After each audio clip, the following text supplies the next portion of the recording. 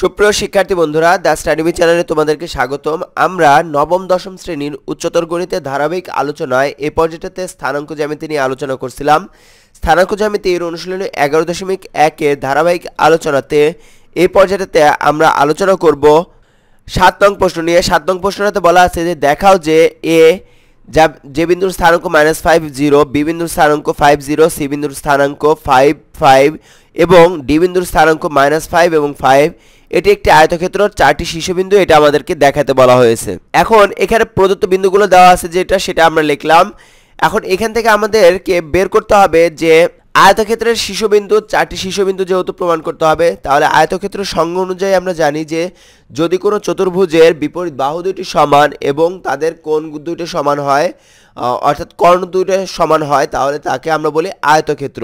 তো তাহলে এখানে আমাদেরকে প্রমাণ করতে হবে যে বাহুগুলো, বিপরীত বাহুগুলো সমান, একই সাথে প্রমাণ করতে হবে যে দুইটি কর্ণও সমান। তো আমরা যদি এখানে এবি বাহুর দৈর্ঘ্য নির্ণয় করি, তাহলে সেক্ষেত্রে এবি বাহুর দৈর্ঘ্য হবে এ বিন্দুর স্থানাঙ্ক x1 y1, বি বিন্দুর স্থানাঙ্ক x2 y2। তাহলে এই দুইটার ক্ষেত্রে আমরা বলতে পারি যে এইখানে 5 -5, তাহলে 5 + 5 হোল স্কয়ার প্লাস, তাহলে 0 - 0 হোল স্কয়ার। তো এখানে আমরা পাচ্ছি যে 5 + 5 মানে হচ্ছে 10 স্কয়ার প্লাস 0 স্কয়ার, মানে হচ্ছে এখানে 10কে স্কয়ার করলে 100, 100কে রুট ওভার করলে 10, তাহলে 10 একক। এটাই হচ্ছে এবি বাহুর দৈর্ঘ্য। এখন আমরা তার বিপরীত বাহু, তাহলে আমরা যদি বলি যে এবি, তাহলে বিসি তো অন্য বাহু, তাহলে সিডি হতে পারে বিপরীত বাহু। তাহলে সিডি বাহুর দৈর্ঘ্য আমরা নির্ণয় করার ক্ষেত্রে যে সি এবং ডি এর ক্ষেত্রে, তাহলে আমরা এখানে বলতে পারি যে এটা হচ্ছে x2 - x1, তাহলে -5 হোল স্কয়ার প্লাস এটা হচ্ছে y2 যেটা হচ্ছে 5 - 5 হোল স্কয়ার, তাহলে -5 এবং -5 হয় -10 হোল স্কয়ার প্লাস 5 থেকে 5 বিয়োগ করলে 0 স্কয়ার, তাহলে -10 হোল স্কয়ার মানে হচ্ছে 100, 100কে রুট ওভার করলে 10 একক। এটা হচ্ছে সিডি বাহুর দৈর্ঘ্য। তার মানে আমরা পাচ্ছি এবি বাহুর দৈর্ঘ্য 10 একক, আবার সিডি বাহুর দৈর্ঘ্য 10 একক। এখন আমরা যদি এবি বাহুর দৈর্ঘ্য এবং সিডি বাহুর দৈর্ঘ্য সমান পাইছি, এখন যদি আমরা বলি যে এডি বাহুর দৈর্ঘ্য, তাহলে এডি বাহুর দৈর্ঘ্য হবে এ এবং ডি বিন্দু যদি নিই, তাহলে -5, এটা হচ্ছে x2 -5 of -5, তাহলে -5 +5, তাহলে -5 + 5 মিলে হচ্ছে -5 + 5 হোল স্কয়ার প্লাস এখানে হচ্ছে 5 - 0 হোল স্কয়ার, তাহলে -5 এবং 5 কাটা যাচ্ছে, এখানে থাকতেছে হচ্ছে 0, তাহলে 0 স্কয়ার প্লাস 5 স্কয়ার, তাহলে 5 স্কয়ার মানে 25, যেটাকে রুট ওভার করলে পাই হচ্ছে 5। এখন এডি এর মান পাইলাম 5 একক। আমাদের আরেকটা জিনিস বের করার বাকি আছে, যেটা হচ্ছে বিসি এর মান। তাহলে বিসি এর ক্ষেত্রে হবে বিসি বাহুর মানের ক্ষেত্রে বি এবং সি যদি আমরা নিই, তাহলে এখানে এটা হচ্ছে x2, এটা হচ্ছে x1, তাহলে এটা 5 -5 হোল স্কয়ার প্লাস এখানে 5 - 0 হোল স্কয়ার। ওই যে সূত্র অনুযায়ী যে কোনো বাহুর দৈর্ঘ্য নির্ণয়ের সূত্র হচ্ছে x2 - x1 whole square plus y2 - y1 whole square. তো সেক্ষেত্রে আমরা বলতে পারি যে বিসি বাহুর দৈর্ঘ্য পাচ্ছি এটা, এখান থেকে 5 এবং 5 বিয়োগ করলে 0, 0কে হোল স্কয়ার প্লাস 5 থেকে 0 বিয়োগ করলে 5, 5কে স্কয়ার, মানে এখানে আসে 25, 25কে রুট ওভার করলে 5। তার মানে এখানে আমরা আরেকটা জিনিস পেলাম, এডি বাহুর দৈর্ঘ্য 5 একক, আবার বিসি বাহুর দৈর্ঘ্য 5 একক। তার মানে বিপরীত যে দুইটি বাহু আছে, দুইটি বাহুই সমান, অর্থাৎ এবি বাহুর বিপরীত সিডি বাহু সমান এবং এডি বাহুর বিপরীত বিসি বাহু সমান। এখন আমাদের তাহলে সমান হলে পারে আমাদের দুইটা জিনিস হতে পারে, হয় সামান্তরিক হতে পারে, আবার আয়তক্ষেত্র হতে পারে। আয়তক্ষেত্র হওয়ার জন্য শর্তটা হচ্ছে যে তাদের কর্ণ দুটি সমান হবে। তাহলে কর্ণ হিসেবে আসবে হচ্ছে এসি এবং বিডি।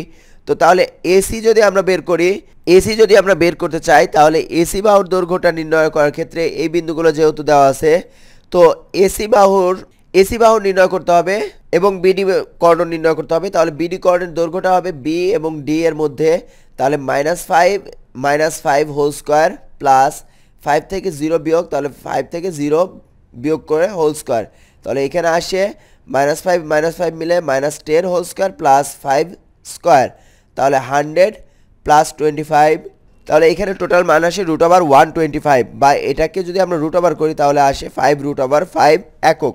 এখন আমাদের আরেকটা কর্ণ বাকি আছে, যেটা হচ্ছে এসি কর্ণ। এসি কর্ণটা হবে তাহলে এসি এর যদি নিই তাহলে এ বিন্দুর স্থানাঙ্ক হচ্ছে -50 এবং সি বিন্দুর স্থানাঙ্ক 50। তাহলে এসি এর কর্ণের দৈর্ঘ্য এ এবং সি বিন্দু যদি নিই তাহলে 5 -5 তাহলে মাইনাস মাইনাসে প্লাস হয়ে যায় 5 + 5 হোল স্কয়ার প্লাস 5 থেকে 0 বিয়োগ তাহলে 5 - 0 হোল স্কয়ার।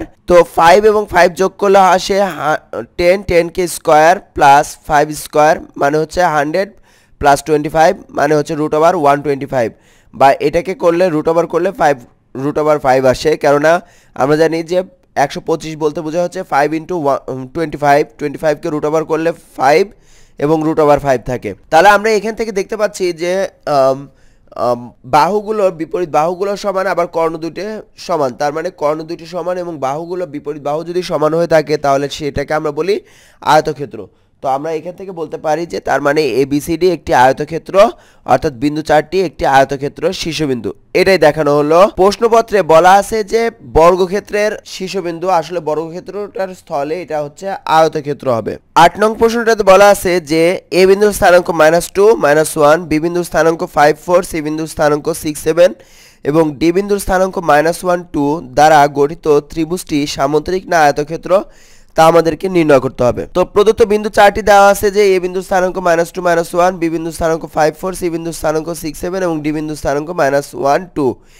আমাদের সামান্তরিক বা আয়তক্ষেত্র বের করার জন্য আমাদেরকে প্রথমত বের করতে হবে যে বাহুগুলোর অনুপাতটা বের করতে হবে, বাহুগুলোর মানগুলো, অর্থাৎ প্রত্যেকটা চারটা বাহুর মান বের করতে হবে। যে বিপরীত বাহু দুইটি যদি সমান এবং সমান্তরাল হয়ে থাকে তাহলে সেক্ষেত্রে আমরা বলে থাকি হচ্ছে সামান্তরিক সমান, এবং হচ্ছে যদি তাদের অন্তর্ভুক্ত যে কর্ণ দুইটি সমান যদি হয়ে থাকে তাহলে সেক্ষেত্রে তাকে আয়তক্ষেত্র বলি, কিন্তু কর্ণ দুইটা যদি সমান না হয়ে থাকে তাহলে সেক্ষেত্রে আমরা তাকে সামান্তরিক বলি। তো আগে আমরা দেখব যে এটা হচ্ছে সামান্তরিক হয় কিনা। তো এডি বাহুর দৈর্ঘ্য যদি আমরা নির্ণয় করি এ এবং ডি বাহুর দৈর্ঘ্য, তাহলে এ এর সাথে ডি যদি যায় তাহলে এবি বাহুর দৈর্ঘ্য এ এবং বি বিন্দুর মধ্যে, তাহলে এটা হবে x1 y1 x2 y2, x2 5 -2 তাহলে 5 + 2 হয়ে যায়, 5 + 2 হোল স্কয়ার প্লাস 4 -1 মানে 4 + 1 হোল স্কয়ার।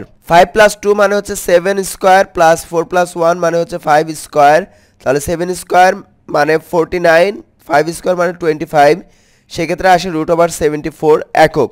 এখন এ বি এর পরে আমরা বের করব সিডি বাহুর দৈর্ঘ্য। সিডি বাহুর দৈর্ঘ্যের ক্ষেত্রে যদি আমরা সিডি বাহুর দৈর্ঘ্য বের করি তাহলে এটা হচ্ছে x1 y1 x2 y2, তাহলে -1 এটা হচ্ছে x2 থেকে বিয়োগ যাবে x1, তাহলে -1 -6 whole square plus 2 -7 whole square, তাহলে -1 -6 মিলা হয় হচ্ছে -7 হোল স্কয়ার, তাহলে সেটার মান আসে 49 এবং -2 থেকে 7 বিয়োগ করলে -5 যাকে স্কয়ার করলে 25, 49 এবং 25 যোগ করলে আসে √74 একক, অর্থাৎ এবি বাহুর দৈর্ঘ্য ইকুয়াল হচ্ছে সিডি বাহুর দৈর্ঘ্য। আবার যদি আমরা এডি বাহুর দৈর্ঘ্য নির্ণয় করি তাহলে এডির ক্ষেত্রে আমরা পাচ্ছি যে এটা হচ্ছে x1 y1 এটা x2 y2, তাহলে সেক্ষেত্রে -1 -2 মানে হচ্ছে -1 + 2 হোল স্কয়ার প্লাস 2 -1 মানে 2 + 1 হোল স্কয়ার, তাহলে 2 থেকে 1 বিয়োগ হলে 1 স্কয়ার প্লাস 2 এবং 1 যোগ করলে 3 স্কয়ার,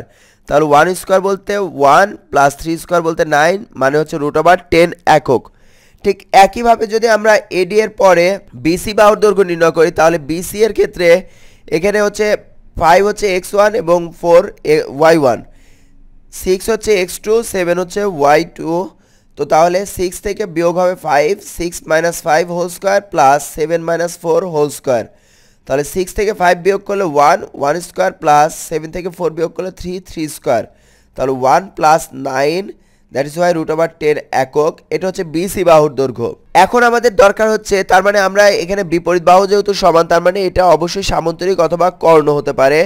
তাহলে সামান্তরিক অথবা কর্ণ যেহেতু হবে, যেহেতু এডি বাহুর দৈর্ঘ্য এবং বিসি বাহুর দৈর্ঘ্য, তার মানে আমরা বলতে পারি যে এবিসিডি চতুর্ভুজের বিপরীত বাহুগুলোর দৈর্ঘ্য সমান পাইলাম। এখন আমাদের দরকার হচ্ছে সামান্তরিক বা কর্ণ আয়তক্ষেত্র যেহেতু হতে পারে তাহলে কর্ণর দৈর্ঘ্য আমাদেরকে নির্ণয় করতে হবে। তাহলে এসি কর্ণের দৈর্ঘ্য যদি আমরা নির্ণয় করি তাহলে এ বিন্দুর স্থানাঙ্ক ছিল 21 এবং সি বিন্দুর স্থানাঙ্ক ছিল 6 7, তাহলে 6 থেকে -2 ছিল হচ্ছে এ বিন্দুর স্থানাঙ্ক -2 এবং -1, তাহলে 6 -2, তাহলে 6 + 2 whole square plus 7 -1 whole square, তাহলে 6 + 2 মানে 8 স্কোয়ার প্লাস 7 + 1 মানে 8 স্কোয়ার, 64 + 64 হয়, কারণ 8 স্কোয়ারকে করলে 8কে স্কোয়ার করলে 64, তাহলে √128 একক। এখন আমাদের আরেকটা কর্ণ বের করতে হবে। এই √128কে যদি আমরা ভেঙে লিখি তাহলে আসে 8√2, বা এখান থেকেই ভাঙা যেত যে 2 × 64কে √ওভার করলে 8 আর 2টা ভিতরে থাকে। এখন বিডি কর্ণের দৈর্ঘ্যটা নির্ণয় করার ক্ষেত্রে বিডি এর জন্য যদি আমরা বলি তাহলে বি বিন্দুর স্থানাঙ্ক ডি বিন্দুর স্থানাঙ্ক -1 এবং বি বিন্দুর স্থানাঙ্ক যেহেতু 5, তাহলে -1 থেকে 5 বিয়োগ -1 -5 whole square plus 2 -4 whole square. তো এখান থেকে আমরা পাই -1 এবং -5 মিলে -6 হোল স্কোয়ার প্লাস -2 থেকে 4 বিয়োগ করলে -2 স্কোয়ার। তাহলে এখানে 6 কে যদি আমরা স্কোয়ার করি তাহলে আসে 36 প্লাস 2 কে স্কোয়ার করলে 4, তাহলে 36 + 4 দ্যাট ইজ ওয়াই আসে 36 এবং 4 যোগ করলে 40 কে যদি আমরা √ওভার করি তাহলে √40 একক, বা আমরা এখান থেকে লিখতে পারি 2√10 একক। তার মানে আমরা দেখতে পাচ্ছি যে কর্ণের দৈর্ঘ্য আগেরটা ছিল 8√2 আর পরেরটা আসছে 2√10। তার মানে কর্ণ দুটি সমান না, যেহেতু এসি কর্ণের দৈর্ঘ্য এবং বিডি কর্ণের দৈর্ঘ্য সমান না, তার মানে এটি কোনোভাবেই আয়তক্ষেত্র হতে পারে না। তার মানে এটি আয়তক্ষেত্রে যেহেতু হতে পারে না, তার মানে এবিসিডি একটি সামান্তরিক হবে। এটাই প্রমাণ করার কথা ছিল, এটাই প্রমাণ করা হলো।